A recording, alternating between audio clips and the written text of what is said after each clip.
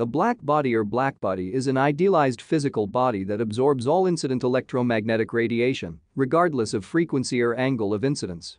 The name black body is given because it absorbs radiation in all frequencies, not because it only absorbs. Indeed, a black body can also emit radiation.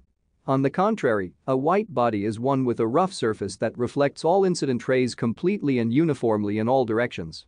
A black body in thermal equilibrium emits electromagnetic radiation called black body radiation. The radiation is emitted according to Planck's law, meaning that it has a spectrum that is determined by the temperature alone, not by the body's shape or composition. An ideal black body in thermal equilibrium has two notable properties. An approximate realization of a black surface is a hole in the wall of a large insulated enclosure. Any light entering the hole is reflected or absorbed at the internal surfaces of the body and is unlikely to re-emerge, making the hole a nearly perfect absorber.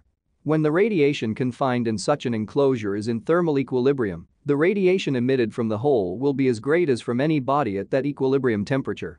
Real materials emit energy at a fraction called the emissivity of black body energy levels.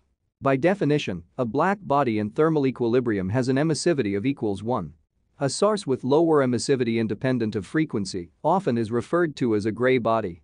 Construction of black bodies with emissivity as close to 1 as possible remains a topic of current interest.